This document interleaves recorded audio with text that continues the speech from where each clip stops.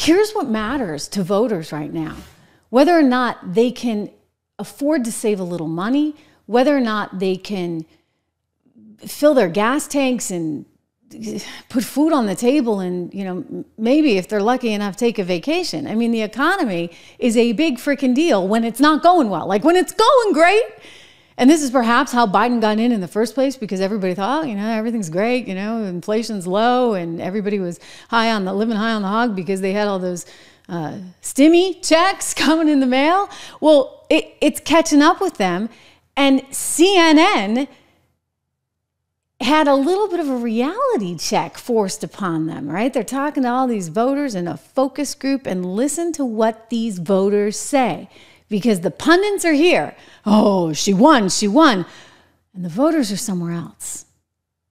How many of you have made up your minds based on what you saw tonight on stage in Philadelphia? Raise your hands. All right, I want to ask you why. What did you see that brought you to a conclusion?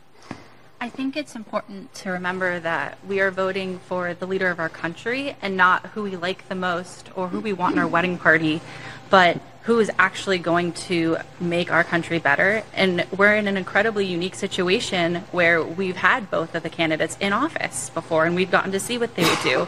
And when facts come to facts, my life was better when Trump was in office. The economy was higher, inflation was lower, things were better overall. And now with Kamala's administration, things haven't been so fantastic.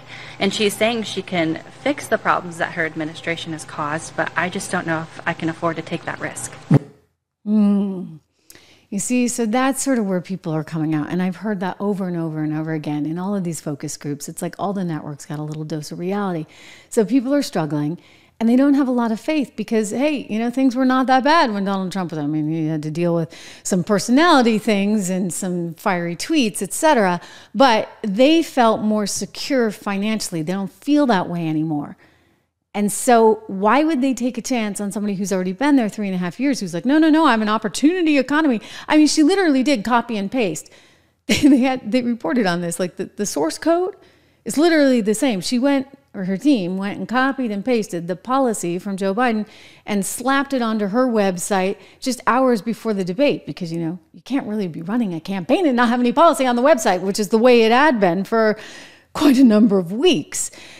You know, no policy, no interviews. Now she wants to do another debate. Are you kidding me?